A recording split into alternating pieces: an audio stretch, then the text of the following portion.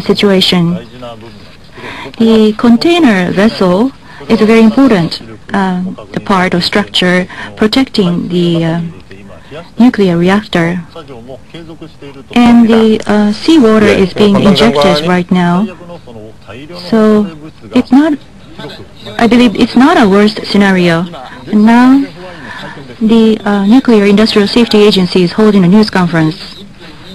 As of 11:01, at the number 3 reactor in the number 1 nuclear power plant in Fukushima prefecture, there was a loud sound and white smoke billowed out, and there is a possibility that hydrogen explosion took place. And this was announced by the Tokyo Electric Power Company. In terms of parameter, there is they believe that the container vessel is not damaged. However, with regards to the radiation that might have leaked, they are now checking, and they have confirmed that some workers have been injured and they have called ambulance. And in coordination with related agencies, the company says that it will try to secure safety and will continue monitoring the situation. That was the report by the company.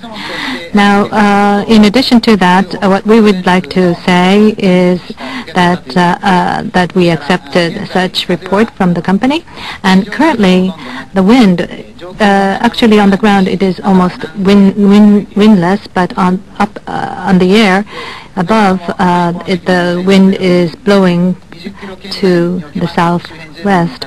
And also for the residents who still remain in the 20 kilometers radius, we ask them to remain indoors, close the windows, and try not to be exposed to the air.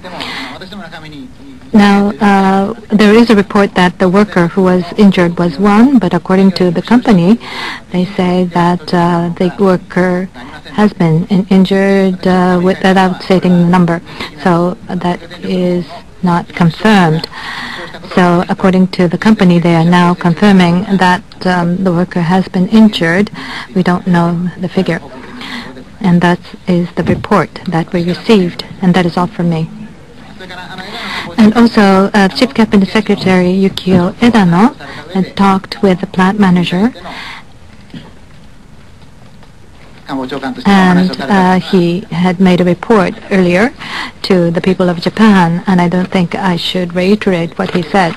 So that is all from me.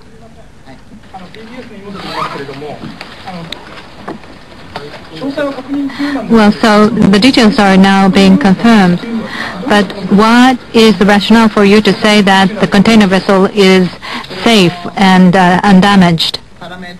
Well, that can be concluded from the parameter.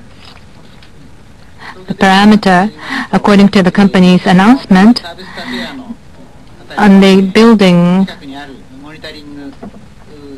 there is a monitoring being done, and 20 microsievert radiation per hour has been observed.